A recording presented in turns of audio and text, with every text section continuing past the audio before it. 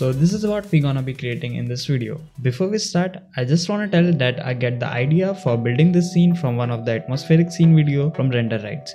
He's an amazing guy with tons of such video. Okay, to start off, we're gonna add a plane for the ground and scale it up. Then we're gonna subdivide the plane and add the subdivision surface modifier. Then we will enter sculpt mode and start sculpting the plane. We can also use displacement modifier, but for now I will keep it as simple as possible. Now it's time to add tree. So for that, we go to preferences and enable sampling tree add-on. This will allow us to add the pre-modeled tree provided by Blender. Now press Shift A and under curve add the sampling tree. Do some tweaking with the settings, increase the branch size and finally enable the leaves and scale them up. So now we have two types of trees and we're gonna duplicate them all over the plane. Also adjust the scaling of some tree so that they look different with respect to other. Now we're gonna add a camera and with our desired wave press Ctrl plus Alt plus 0 to grab the camera to that wave. Then I expand one side of the workspace and enable image view. So this is the image scene I will try to make. Not exactly, but as much as possible from my side. Now we're gonna select all the trees and press M to move to the new collection named tree. I will do the same thing for leaves and this will help us to keep our workflow more organized. Then I did some more sculpting and add more sapling near the camera. Now for inserting the grass all over the plane, I will be using Blender's particle system. So first for reference, I will move one sapling outside the weave, then select the plane and add the particle system. Then select here. Next we go to render and select render as object.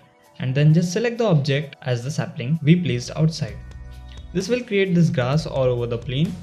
Now we want the grass on the plane area which is just visible in camera view only and not the whole viewport, as this may slow down the rendering.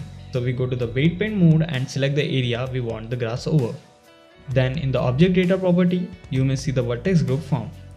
So we go to the particle system and select density as vertex group. Further, for more correction, in the weight paint mode, we will subtract some part which is off the camera view.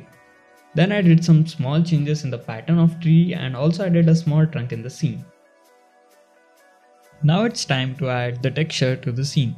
So we're gonna first give branch texture. For that, add the image texture. I will also add Wrangler add-on and select the image and press Ctrl T. This will add the Wrangler node to allow us to tweak the image. Then add the normal map and connect color to color node and stand to alpha node. Then add bump node and connect normal to normal and alpha to height node. Then we're gonna select all objects in the tree collection, select the texture branch and hit Ctrl L and select the material to link texture to all. This will give the same texture to all the branches available in the scene. Do the same node arrangement for leaves also and then apply it to all the leaves instances. Now for the base, I add noise texture, then press Ctrl T for adding the Wrangler node to that texture. Then I add the color ramp. This will give the combination of two texture. Then simply add the soil texture with all the normal map and the bump map and do the same thing for the grass texture also. Then I add the mix shader and connect the output of these two textures and finally connect the fact to the color node of the color ramp.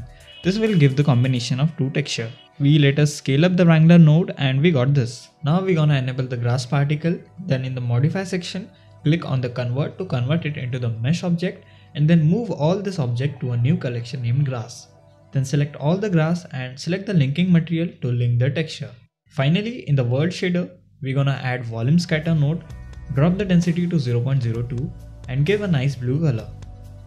Then we add the sunlight and adjust the alignment of the light. Then again in the world shader, we add the principal volume node and then the adder node and connect the output of both the two nodes to the adder node and connect the adder node to the volume node.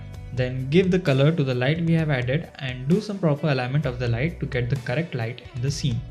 And we are done.